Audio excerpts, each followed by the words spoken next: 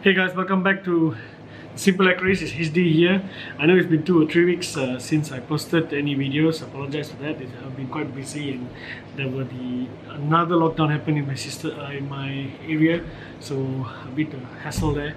So in this video, I'll be sharing with you the pros and cons of a SUMP filtration system.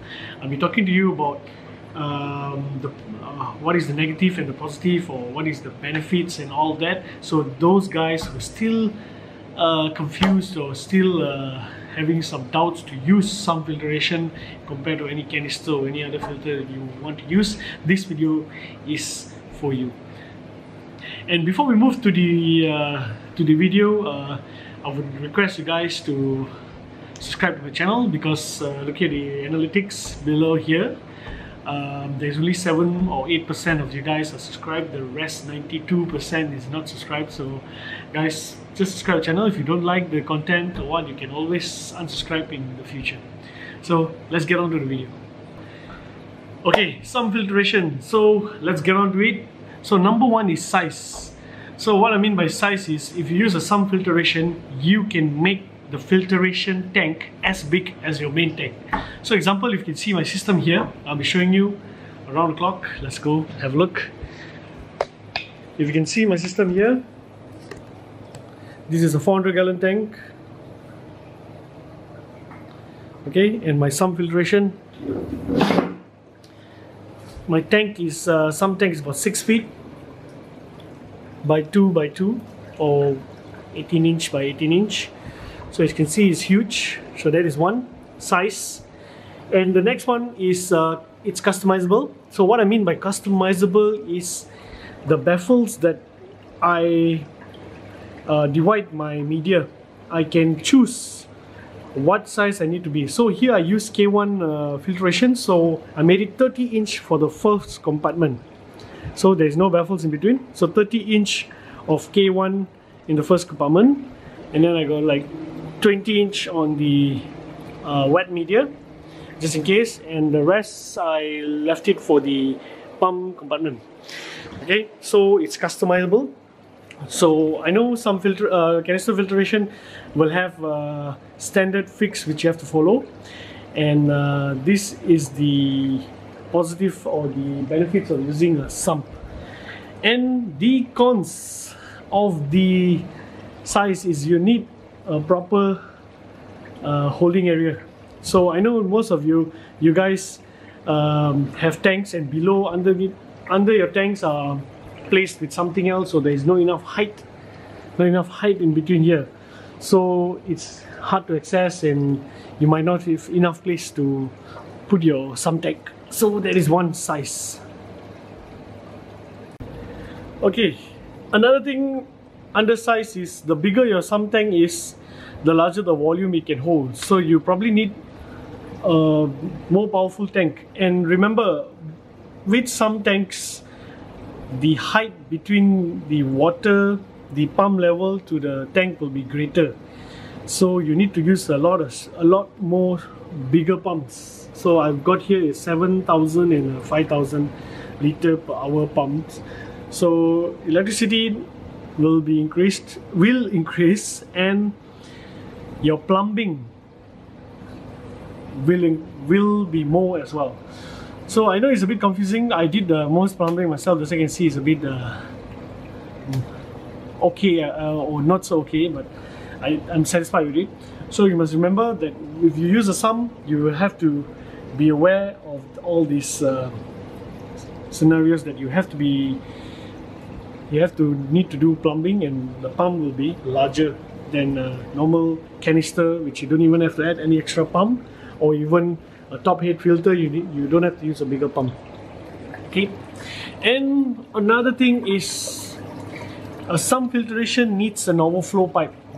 Okay, that means either you drill your tank, or you do a DIY PVC overflow, or you can get this hang-on box that will bring the water down to your SUMP. So this is a must.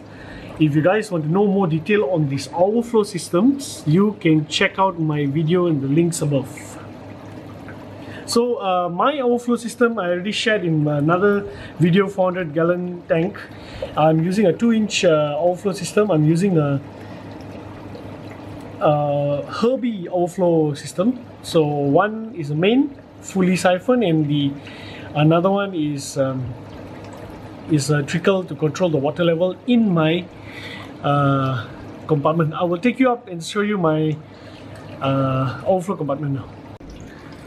Okay, so this is my overflow compartment, 9 by, I think 9 or 10 by 6. So if you can see here, this pipe is my emergency or the control, water level control in this compartment. So this controls the height of water in this compartment, not the tank. The tank water level is controlled by these baffles here. Okay, so there is another pipe in there, 2-inch. I don't think so you can see it. It's 6-inch or 6 or 10-inch below this water level that does full siphon. That means it's fully sunk. It's in the water, like you can't see it, so it does 100% of the work, which this only does probably 10% depending on the how much flow that happens. So if that pipes get clogged, this pipe will take on the other water, which also will create a real loud noise that will trigger me to come and check. So all this information you can check on my overflow system. So that pipe, 2-inch pipe, will be controlled by the valve below here. I got a 2-inch valve here. Okay, so this, if you want to do a SUMP system, you should have a drill tank. Okay, you should have a drill tank. If you don't have a drill tank, you have two options: DIY, PVC DIY overflow, or also a hang-on box. So that is about the preliminary thing that you need to decide: size and plumbing, and of course the pump that you need to use. Okay guys, so now I want to share with you on design. So how do you roughly do a design on this compartment? So basically, if you can see here, I got a 2x1x1 sump. This is a very standard sump for freshwater tanks. Okay, if saltwater will be a bit different because we need a skimmer level. So skimmer means so that the skimmer don't overflow, you need a level that is constant even though the pump is off. Because what happens is when the pump stops, the water level will increase or the water level will reduce when the pump starts. So these baffles here will control the water level for the compartment. So you can see the water comes in this way, goes in this way, and then goes out that way and go out to the pump through plumbing. So it comes in this way. So if you can see here, the basic concept of a sump is very important. The water must, okay, comes in one direction, goes up, and must return from down. So if you see or you design a sump that the water level is going up and going up again, even though the level of this thing is here, is going up, whatever biomedia in the center here will be bypassed. That means the water will just go over it, nothing will be processed here. So that's why your sump need to be properly designed. Up, down. If it's down, it has to go up, so that it will go through the biomedia here. Okay, you gotta remember. So I'll show you an example on my tank. Okay, first it comes from up, it goes down, it goes up, and because I'm using K1, this filtration level will never, this water level will never change.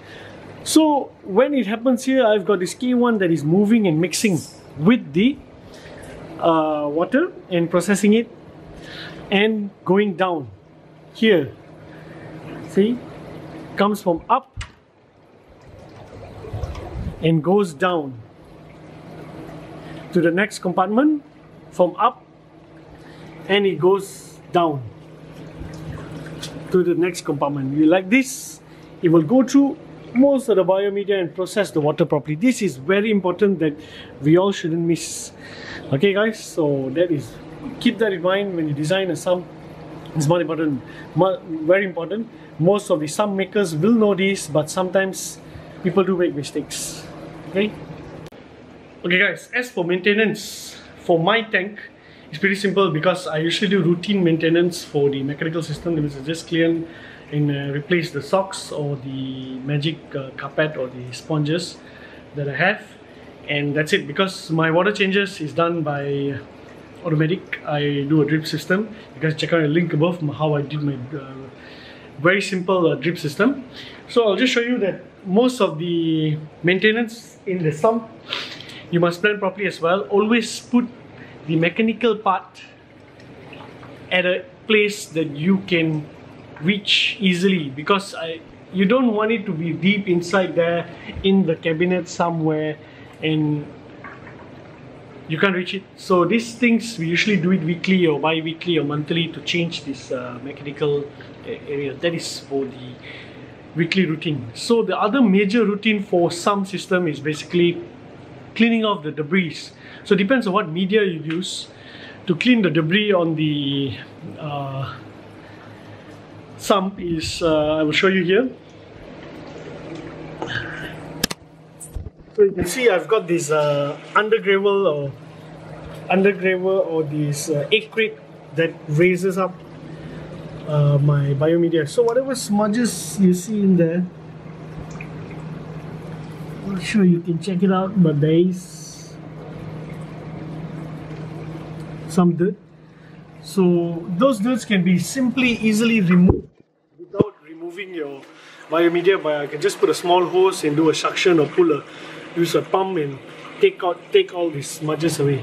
So that is basically the media. If you don't have these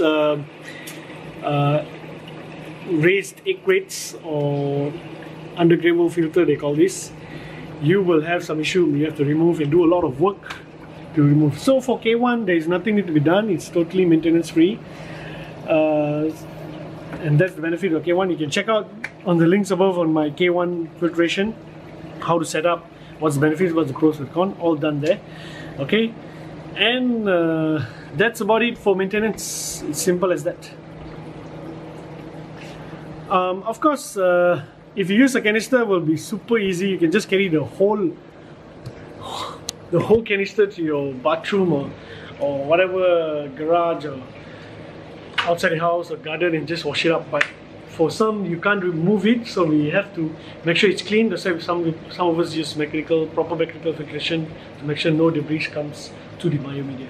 But there will be always dead bacteria. Some matter will be there, even though from the media, the stones, the ceramic will be broken down and left there. So that's all about maintenance for the sump system. Okay guys, so the most important thing you need to know about a sump is how to calculate the last compartment, or the sump size. So what is the minimum sump size you need for your tank? So basically you stick with one sump size, but because of the baffle, okay, just say this is my level of water in my sump. Okay, remember, when you turn off the pump, there will be displacement of water or backflow that will drop in the pump, in this section and also the other section, also the sump section. So if you don't have enough place in your sump, the water will overflow. So there is a lot of people have flood their tanks or their sump tanks because of this. They wrongly designed or they wrongly measured. So what affects this water displacement is your pump water volume. So I will teach you here how to basically how to figure out this compartment size. Okay, so simple as that. Remember, if you got a 400-gallon tank, what you need to know is the length and the width.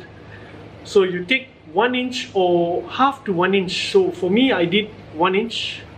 So basically, the 1 inch times the length and the width, and you put it in the Aquarium calculator.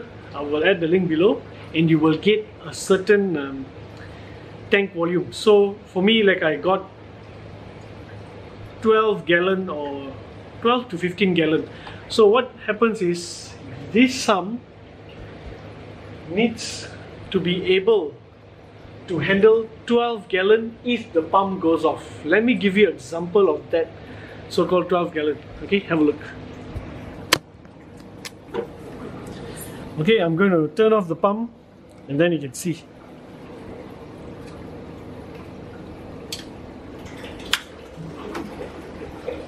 Okay. So this is the backflow that comes. That means those extra water that is above the baffles that is coming in into your sump. So you need to have the ability to handle this, I call it displacement of water. You can see it's going up. I've got these two compartments to handle this displacement of water without affecting the K1 compartment. So these two compartments to handle.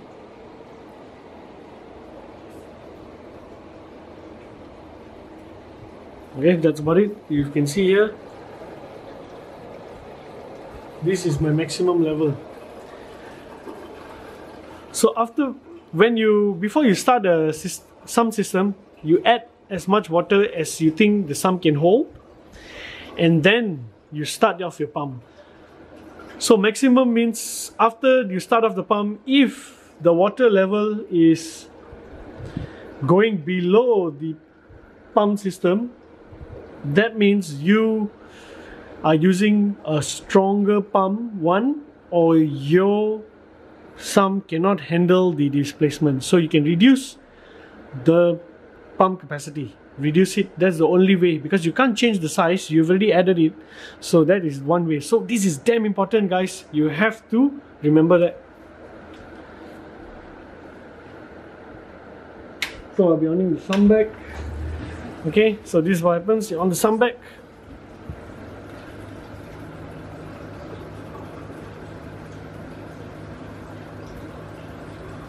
So now you can see it goes up. It will stop here at this line here. This is actually my drain system, which I actually turn it off because I will show you the example.